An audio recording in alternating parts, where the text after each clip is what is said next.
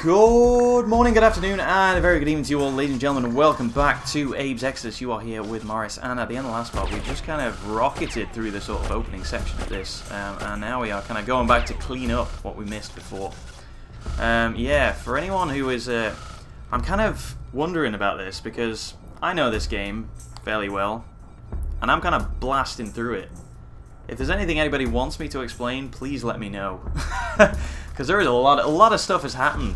Like, at this point, you know, I couldn't even... A lot has happened, I know that, but I probably couldn't list everything that has actually happened because, you know, I've played it 100 times and, it, you know, it's just kind of second nature now, to be honest. Alright, let's not mess this up. Oh, nearly. He just got away. He's cheeky, this one. But yeah, for anyone who doesn't know what's going on here, Abe, in all his mystical glory, has the ability to take possession of the weak-minded, aka these horrible slig guard things, as well as other creatures in this game. I think that's it for this. And when you control stuff, you can actually go on little missions and kind of unlock, you know, other stuff to kind of rescue whoever you missed, you know. Chances are, if there's a puzzle that needs solving, it's because you got to possess something and then use them to unlock new areas, you know what I mean? It's pretty cool. I like it. I loved it in the first game, and they kind of went, you know what, this is what makes... They obviously looked at it and went, this is what makes our game awesome, so we'll put this in and we'll make it so you can possess so many more things. So in this you can possess sligs and kind of different creatures, and you'll see as we go along. But it's all good stuff. And I kind of like this layered approach. I like that there's stuff going on in the background. It gives it a bit of depth. And it's weird, because it's kind of like when you're in the background, you're kind of invading the artwork. Like, I mean, you know, that's one of the cool things about having these kind of pre-rendered backgrounds and everything, is you can just get all this cool artwork in, and then you can just stamp on features. Like, look how bright Abe is, and look how bright the lever is, compared to the kind of, the sort of, I mean, I guess it's just a rock face in the background, you know? You can kind of keep that original art look about it, which is cool. Oh, and there's teleporters. That's new. Is it new? Were there teleporters in the first one? I don't even remember. It's been a while since I've actually played that. I always go to this one first, just because it's longer, there's more going on. And this is something I mentioned in the last episode, you know? What makes a good sequel? Is it okay to just kind of... Actually, I gotta go back down and save the other guy. Is it okay to just, you know, copy-paste and add a bit more in and say, yeah, here you go, here's your sequel? I think with something like this it is. Because, I don't know, I still feel like a lot of love went into this. Maybe I'm wrong, but I don't think I am. Yo, you're the last one in this area, dude. How do you feel? Oh, and you'll also notice that I roll rather than run. I don't know why. Rolling is way more precise than running. Because you kind of have that slide... Oh, God. Shut up. You kind of have that slide at the end there. So I don't really like to run. If you just roll, you get to stop wherever you want. And it's kind of... Again, like the screens themselves, it's tile-based. So, you know, you press right once and there you go. Just imagine, like, squares, you know, along the floor. And it's the same with everything else. But with this, you kind of have to work out... Like, I believe that's a 2-tile slide there. You kind of have to work out, you know, where everything is when you're running. But if you just roll, it's kind of cool. It's a bit more precise, you know. Same with, actually, I prefer to sneak rather than walk, just because I feel safer going, you know, 1, 2, just... It's maybe it's a personal thing, I don't know. If anyone out there does the same thing, that'd make me feel a whole lot better, but if not, that's cool too. I've been doing it for years, I'm used to it now. So you see, when you... Well, here we go, here's a good example. See, if I end up here, I feel bad. There's so many times where you can just accidentally walk off the edge. But with sneaking, it's a little more precise, and the same with rolling. Like, I don't fear going off the side there, just because of how precise it is. And I'm really glad I didn't accidentally roll off then, otherwise I would have... Playthrough over. Playthrough over. But yeah, you may be wondering why now, you know? I mean, I mentioned wanting to do Exoddus because a friend of mine did it, but that was a while ago, you know? That was kind of... I don't even know how long ago that was. It was that long. So, you know, why now? Why would you do it now? Why would you do it like a year later or whatever? Well, if anybody's kind of been keeping up with the world of Oddworld, and I don't imagine a lot of people will, but recently there have been... well, recently? I don't know about recently. But I know there have been in the past few months trailers for a new Oddworld game, which is the remake. Or the reimagined. Well, no, yeah, it's kind of a remake. It is a remake. It's the it's kind of Abe's Odyssey HD thing, but it's been given. It's one of these that's been given, you know, the big graphical overhaul, as well as other things from what I can tell from the different trailers. For one thing, it's not the kind of screen-based system that we got going here. It's a lot more. The camera sticks with Abe, you know. It's a lot more flowing. How that kind of thing will change the gameplay, I don't know, but you know, that remains to be seen. That guy's the worst guard ever. How would you not hear that?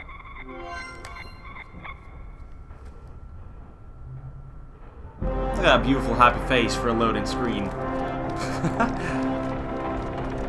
Freedom! Game over. Something to drink! Don't drink that, Why not? cause if Brew's made by gluttons, it's probably bad for you.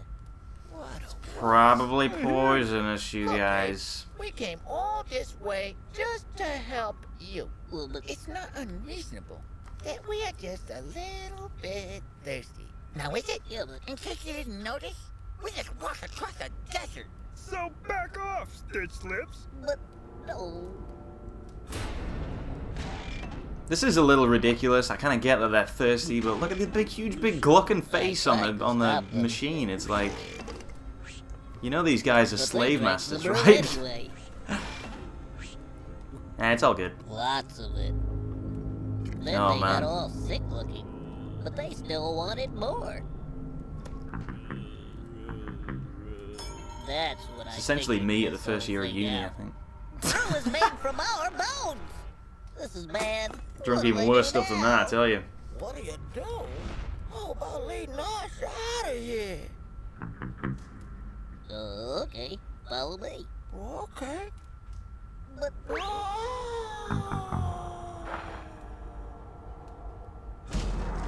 oops, I forgot he was Oh, man. blind.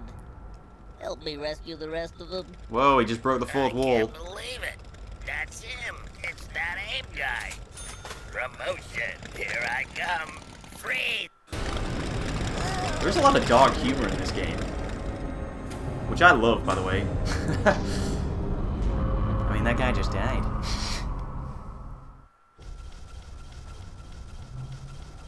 I mean, the intro is like a load of blind slavers, you know? Blind slaves, sorry. Hacking away at bones, like... Not one for the kids. Although I did play it as a kid. Although my parents were kind of strict about this one. I remember, ooh, secrets. I remember when I was allowed to play this, it was a sacred occasion, you know. It was only ever for like an hour at a time or something, but oops. By the way, these secrets, I know where they are, but I don't remember how to do all of them. Okay, I remember this one's pretty simple. But, like, you know, I can remember where the openings are for the secrets, but then when I get in them, it might take a while to actually complete them. Also noticed I'm not quick saving nearly enough. Oops. Wow, I really overshot that one. Awesome. But yeah, there is a lot of dark humor in this. I don't really want to talk. It's kind of a quiet game. I mean, I have it turned down a little bit, but it is quite a quiet game, so I don't really want to talk too much over the cutscenes. But there aren't that many. It's really all just mostly game. It's got to be like 90%, 95% maybe gameplay in this, which is great. You know, I mean, talking about. I mean, E3 has just recently happened, and I much prefer, you know, when they big up games, but all they've really got is kind of a CG trailer. I don't know, you try and not get caught along with the hype, really. I prefer just seeing a bit of gameplay with people talking about it. I love just give me gameplay, dude. That's what people remember about games. Mostly, anyway.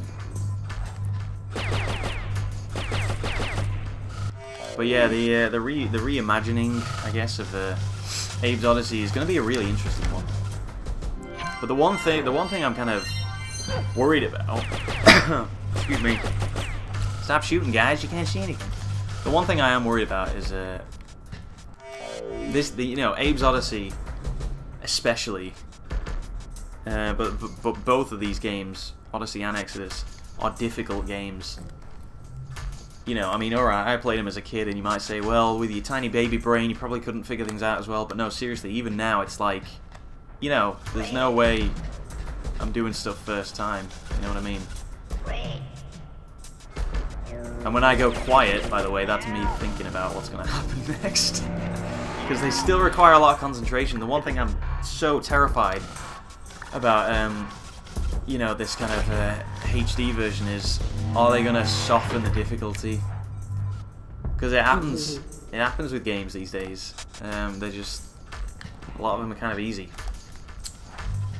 Hopefully that won't happen. I mean, even having a system like this, you know, no autosaves, just have a quick save in there. It just makes it, you know, you'll fuck up just as many times as it takes to do it properly. You know what I mean? But you'll still be able to reload. It's kind of like having a personal checkpoint system, you know?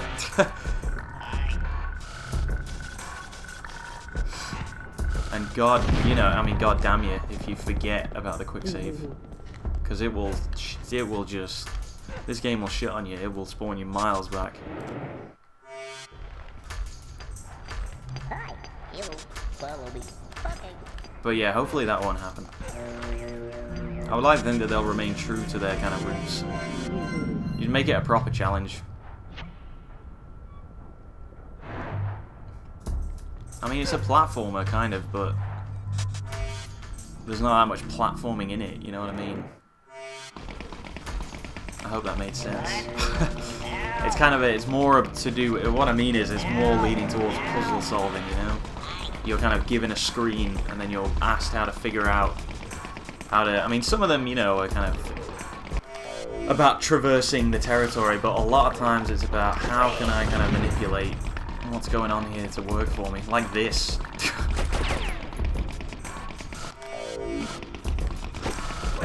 I know I'm quick saving a lot, but that doesn't mean I'm gonna try and make this a perfect run. Like if a load of guys die, then that's it. Otherwise we'll be here. I mean, you know, given my tendency to take a while to do anything, we'll be here till you know, be here till Christmas. Trying to complete this if I start, you know, reloading everything. That's another reason why I wanted to play this, because I'm decently familiar with what's going on, and I think that's it for this. So we'll just get rid of you.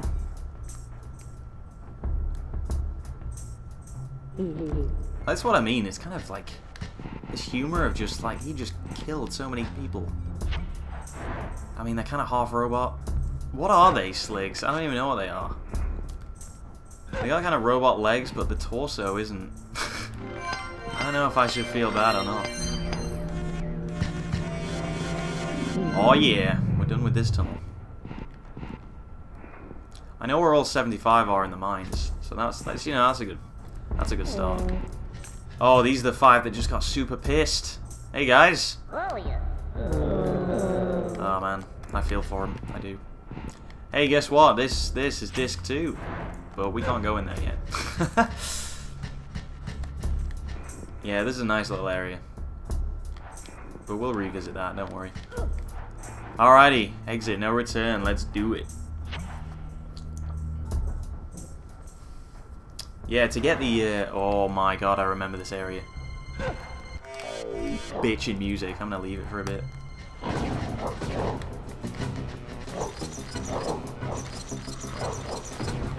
Ah, that's a cool chase theme. When you hear that, you know shit's going down. Anyway, yeah, there's like with the first game, there are 2 endings to this.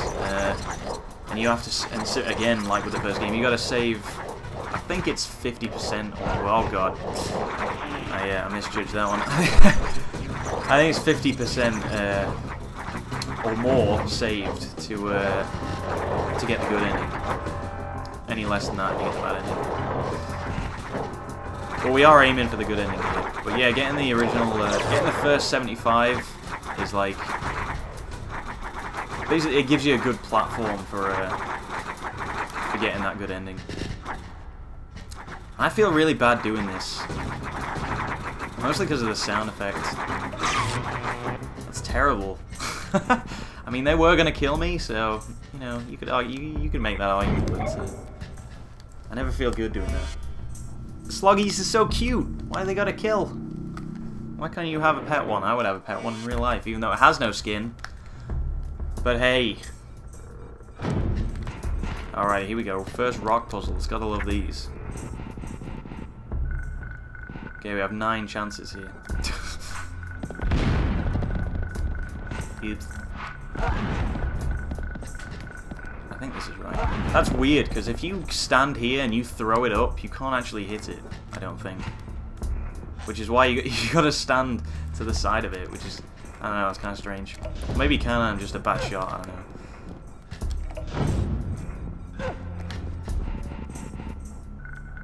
Alright, stand here, oh good, it's giving me a lot of choice here.